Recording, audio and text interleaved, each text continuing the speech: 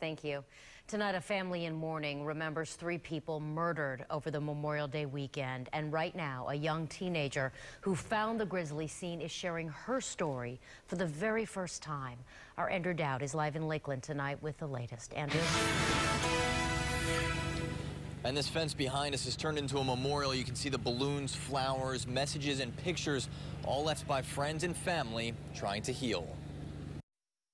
I wish that none of this could have happened. I wish that they could all still be here. Chanel Walters is still trying to process her loss and the gruesome scene she walked into Monday morning. It hasn't really hit me.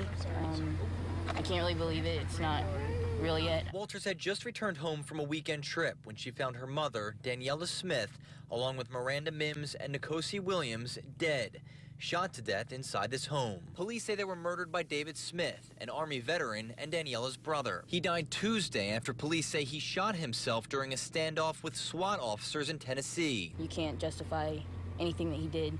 What he did was wrong, and, you know, I didn't deserve that. They didn't deserve that. And I wouldn't wish that upon anybody. Tonight was about healing. Friends and family lit candles, left flowers, and wrote letters. I'm still in shock.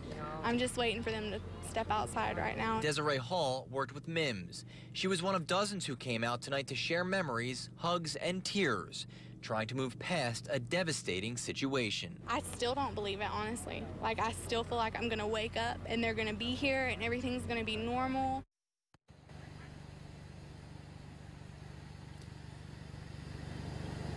Walters is just 14 years old. Her next step is to plan her mother's funeral.